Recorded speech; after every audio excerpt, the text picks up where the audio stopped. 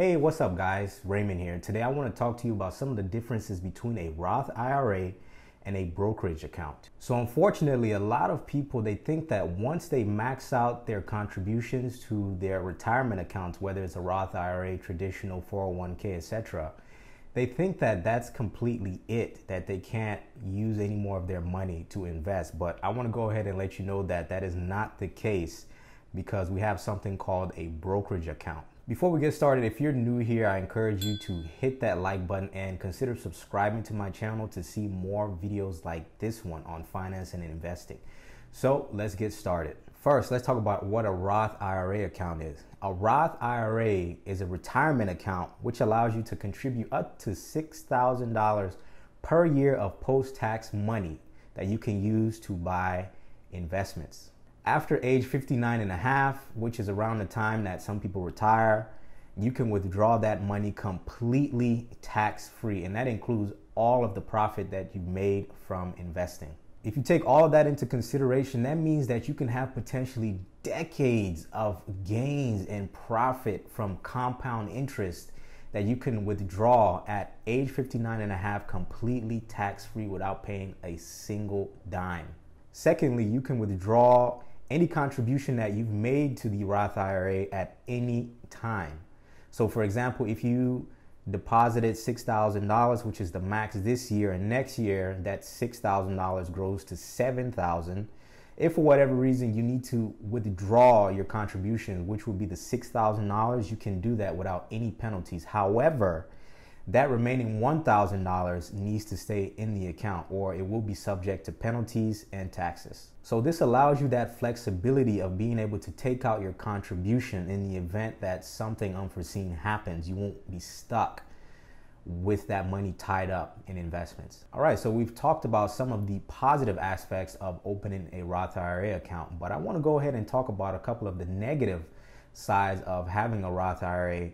That way you can make an informed decision that works for you. So number one, I alluded to this one earlier, and if you withdraw any of the profit that you made from your Roth IRA, that profit will immediately be subject to a 10% penalty, as well as any income taxes that are due on those gains. Another downside of using a Roth IRA is that unfortunately it is capped at $6,000 per year max contribution. So if you're someone that's making six figures, that might seem very low as far as investing goes. So you're very limited on how much money you can actually put in. So even though you can withdraw that money tax-free at age 59 and a half, your contribution limit is so limited that it might not be as much money as you can potentially get with a brokerage account. So we've talked about the Roth IRA and the pros and cons of having one. So let's dive into what a brokerage account is. A brokerage account is used to invest in assets outside of your traditional retirement accounts like 401ks and Roth IRAs. You can use a brokerage account to buy things like stocks, bonds, ETFs, index funds, etc. And the good thing about it is that you do not have to wait until 59 and a half,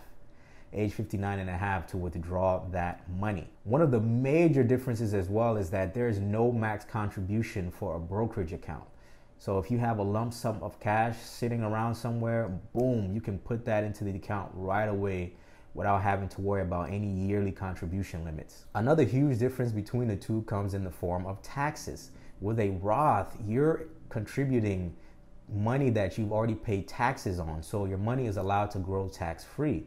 With a brokerage account, however, any money that you make on your gains is subject to an income tax or a capital gain tax. So with a brokerage account, whether you buy something today and sell it in 6 months, or you buy something today and sell it in 6 years, you still have to pay taxes on the gains. So there are two types of taxes you need to be aware of when you're investing. One is income tax and two is capital gains tax. You're subject to income tax if you buy and sell an asset within 1 year of each other.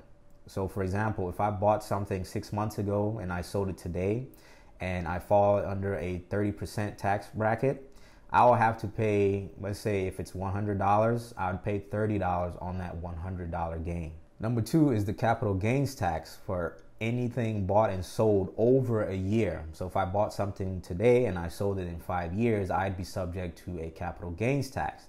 The capital gains tax is between 0 and 20%. So for example, let's say I made $100 in profit in those 5 years, and I fall under a 15% capital gains tax bracket.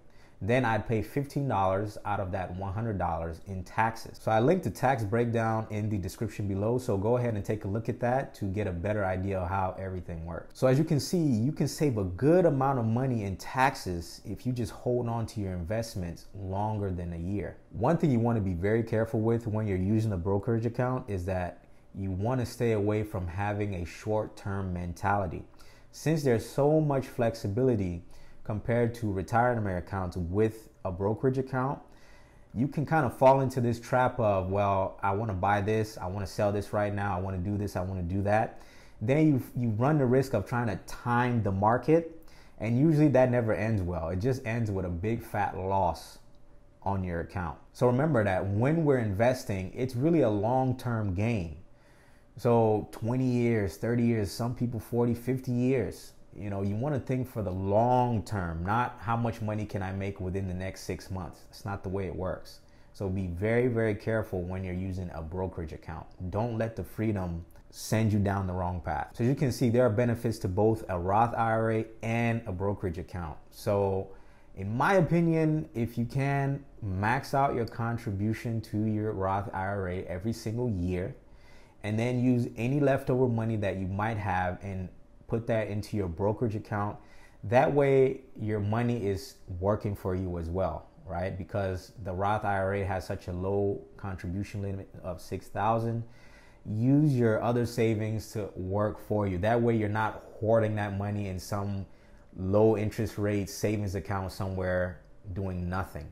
At least if you put it into the market, your money is going to grow and your money will be working for you. And in the long term, once you're ready to buy a house or whatever it might be, you have at least some sort of gains to show for it. Wait, before you go, if you haven't already liked the video, go ahead and smash that like button down below and consider subscribing to the channel.